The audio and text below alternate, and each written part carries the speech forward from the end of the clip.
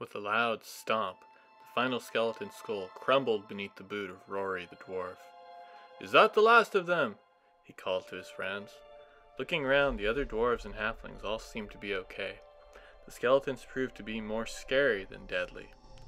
Rory was unsure how long they had fought the monsters, but as he checked on his friends, day began to break. They had been up all night fighting the undead. As the sun rose, they decided to take a look around. At the back of the shack, they discover a cellar entrance. The doors are stiff and clearly haven't been opened in some time, but with some muscle from the stout dwarves, the doors are forced open. Heading down into the cellar, the air is stuffy and thick with dust. At first glance, it appears to be a simple storage area. The walls are lined with crates and barrels, and there's even an odd coffin in the far corner. However, what really catches the eyes of our adventurers are several locked chests. So, you just finished making your first cardboard shack. Feels pretty good, huh? Well, now it's time to clean up. We better throw away all these extra bits, right? Wrong! Let's use our leftover bits to make something cool. To start making barrels, we'll need two things to trace circles with, one smaller and one bigger. I'm using a golf stick and a cap from a chapstick. We'll use these to draw circles on some cardboard. Make about twice as many smaller circles than bigger ones. To make the skeleton of our barrel, we're going to glue our circles into a little column with 3 bigger circles in the middle and 3 little circles on each end. You can experiment to make whatever size barrels you want. While that dries, let's make some crates. First, we'll make 3/4 inch squares out of cardboard.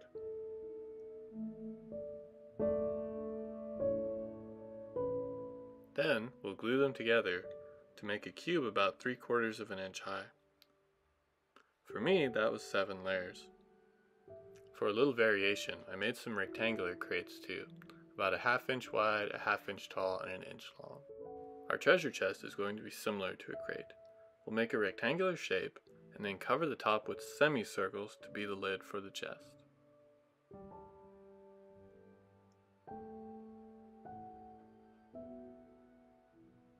Coffins are pretty easy too. Just cut out a coffin shape that's wider where someone's shoulders would be and then narrower at the top and bottom.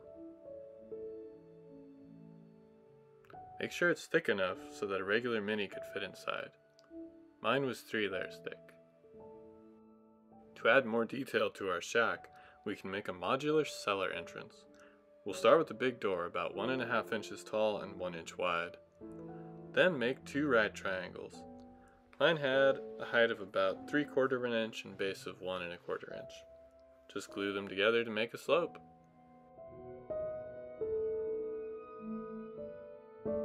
We will want a lot of our wood textured cardstock, and because these are small pieces, we're going to make it even more finely textured than on the shack.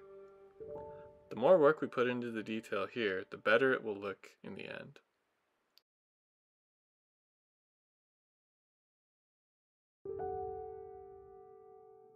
We want to cover everything with the wood plank texture. I'm going to start with the crates. Put glue all on one side and put on your planks. Then do the same for the opposite side, running your planks in the same direction. For the rectangular crates, I'm just putting the planks all in the same longer direction. It doesn't matter which direction they go for the smaller sides, so long as both sides are the same. We'll take some little bits of cardstock and add them on wherever looks good for more detail. The inspiration for the square style of crate is from a video by Eric's Hobby Workshop. Just like Eric did, we'll have the planks on each side of our square crate all run perpendicular to each other, and you can check out his videos for more amazing crafting. The barrel is the trickiest thing we're making today. My strategy is to glue on 4 planks to make a frame, and then after those dry, to glue on more to fill in the gaps. Patience is your greatest ally here. The treasure chest is just like the rectangular crate. It has a round top and sides, but gluing the planks is exactly the same. For a nice detail, I cut a little trapezoid out of regular not textured cardstock. We'll paint it metallic and it will be a lock. And that finishes the 2 crates and the treasure chest. Continuing the barrel, we'll glue 4 more planks into the gaps to keep building up the frame. Texturing the coffin is pretty straightforward. Have the 2 big sides run in the same direction, and then do the same for the little sides. With the barrel, it helps if you bend and curve the planks before gluing them on to fill in the rest of the gaps.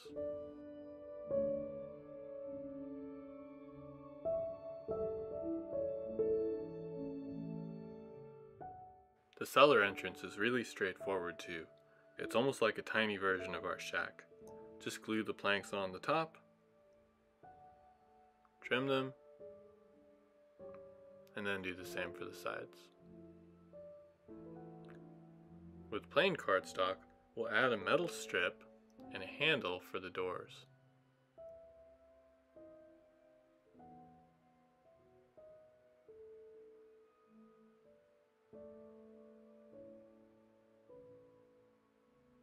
That's perfect.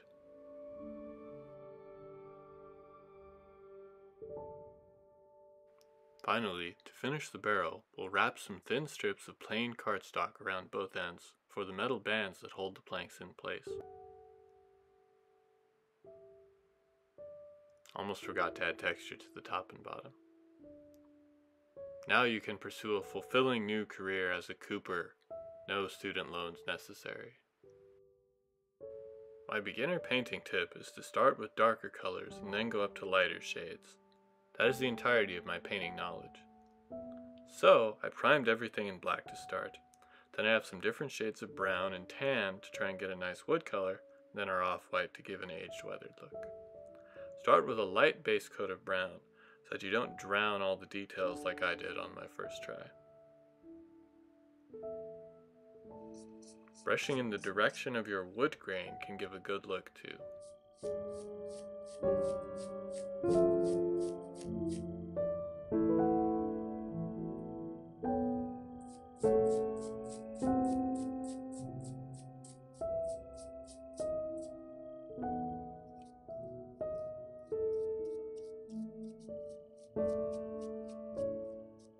After the first layer, I gave everything a second coat of nutmeg brown. This may have been unnecessary, but it turned out alright. Here's everything with 2 thin coats of brown over the black. And now for the off-white dry brush to give our wood a weathered appearance.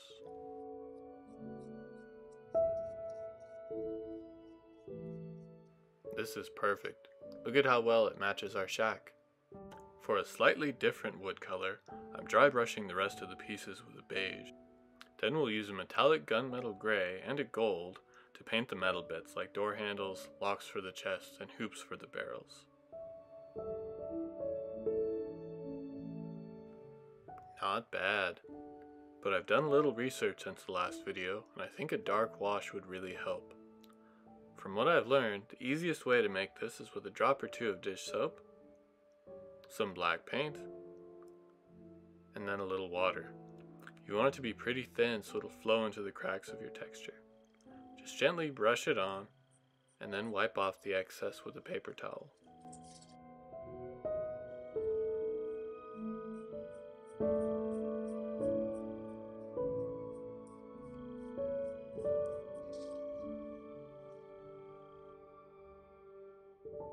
Here you can really see the difference, and this is perfect for me because much like my life, most of my games are in ruins. I really liked how the wash looked on the cellar entrance, and it made me want to try it on the whole shack. So we'll paint the wash on with a little brush and then brush it off with the big brush. Here's a side-by-side comparison so you can choose which you prefer. Crates, barrels, treasure chests and coffins, and entrances to basements are some of the best little pieces you can make to add life to your games.